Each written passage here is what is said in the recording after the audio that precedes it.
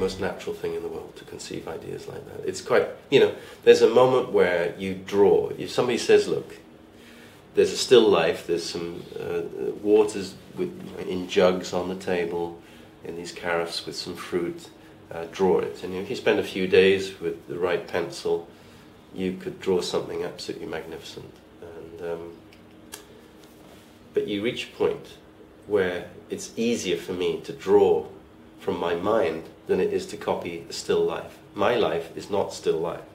It's absolutely a life in motion. So it's easier for me to communicate to you something which doesn't exist through drawing than it is to copy something that does. So for me, the act of imagination or creation or vision is, for me, it's just like turning on a light switch or breathing. It's so normal.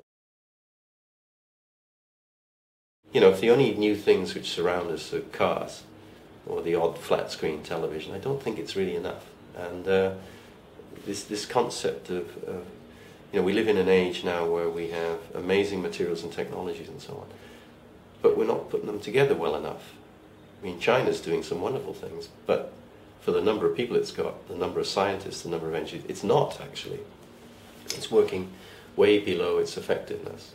So, it's that moment where you can see all the points, but nobody's joining them, nobody's gluing it together, and it's the polymath who will be,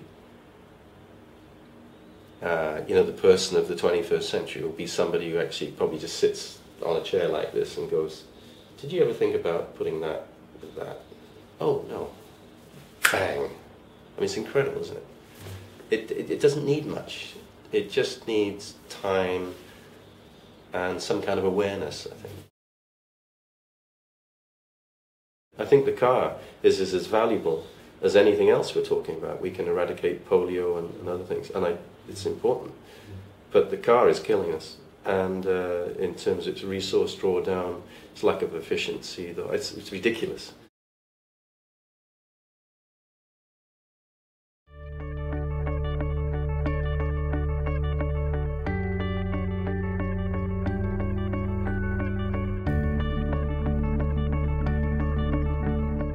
The future of the car is probably not the car. The car will go from a self-drive status symbol to a dependable, like your phone or your iPad, where you get in, it'll just take you somewhere, so you can do something.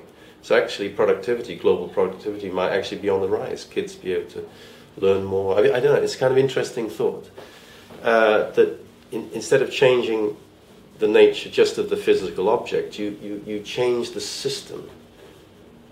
So you pose the question. I'm in that industry. I'm designing right now, but I'm working way below my potential. I can't say that to Renault, and I can't say that openly, really.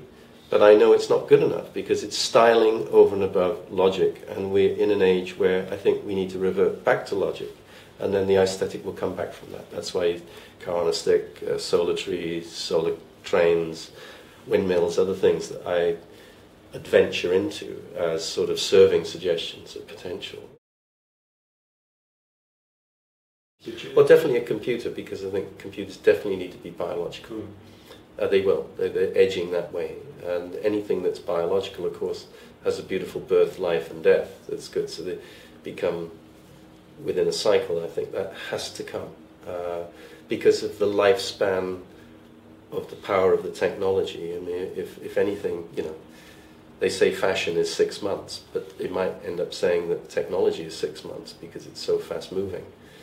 And so if you want something fast moving, you need something that's a bit more organic. I mean, physically organic, I think. One innovation. Teleportation. Why? Well, it'd be amazing to be able to click of the fingers arrive somewhere. I think that would be, I mean, part of me agrees with that, part of me doesn't, but I think there are moments in time when, I mean, there's a lot that goes with that, but I mean, I'd like to just if somebody said, you know, on the internet it said, today is going to be the most amazing experience with Aurora Borealis, tonight in the whole history of the world will be the greatest, you want to be there.